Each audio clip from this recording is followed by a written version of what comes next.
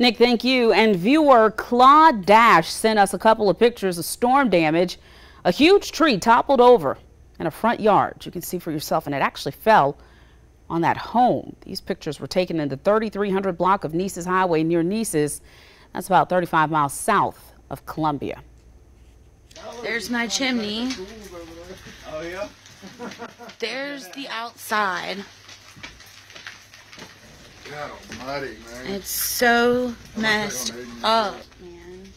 Take a look at this video and these pictures sent to us from Clarissa Loving's home in Seneca. She says several trees fell in their backyard, ripping off their roof and knocking the chimney into their living room. Fortunately, no one in the house was hurt, but the home does have significant damage.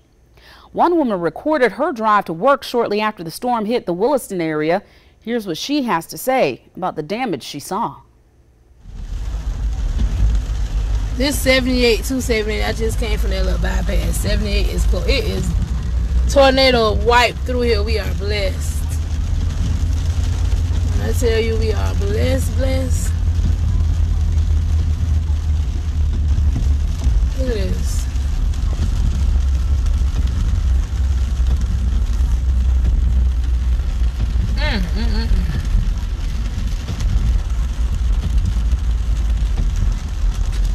Look at the house.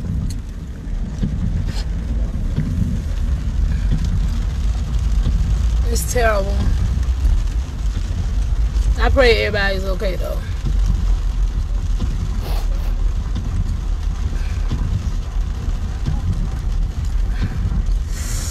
Woo.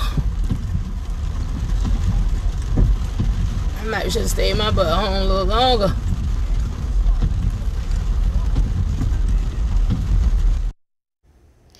Unfortunately, there are so many scenes like that, not only across South Carolina, but across much of the Southeast. Chief Meteorologist Efren Infante is standing by.